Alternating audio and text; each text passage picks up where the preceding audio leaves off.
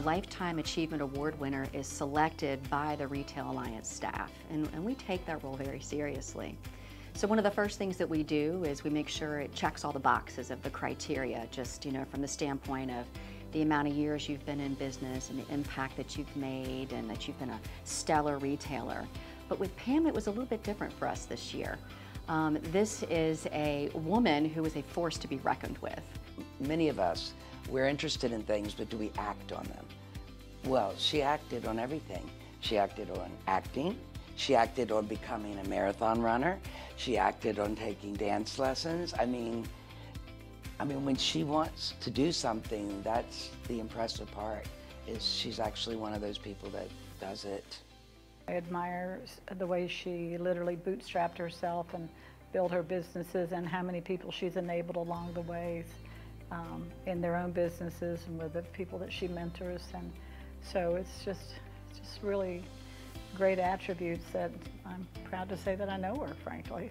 Pam, I tell you, in all aspects of what makes me tick, what makes my heart sing, which is empowering girls and women to understand the value of a dollar and to not chase a dollar, but leverage a dollar so that we can build a better world.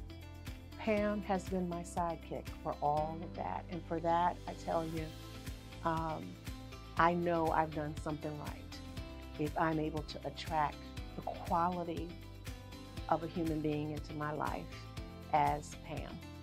Pam is very passionate, she's very enthusiastic, and anything that she gets into, she is totally invested with.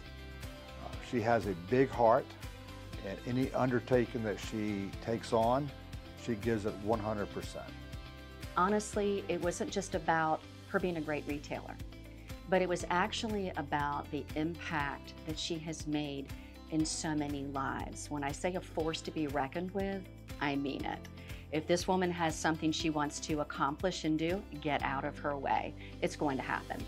And with the Hope House, whether it was with Angela Reddix and mentoring these young women, working on the Retail Alliance Foundation, being on a board through the National Retail Federation, being an amazing businesswoman and an example to all, she just checked every single box. I think it's something that is part of your legacy. I mean, it's something that you can show your children, your grandchildren, and I think they're very proud of what their parents did. They saw their parents work hard. My grandchildren have been to my stores, and they like walking around and looking at them and knowing what I do, and so I think that's really important too.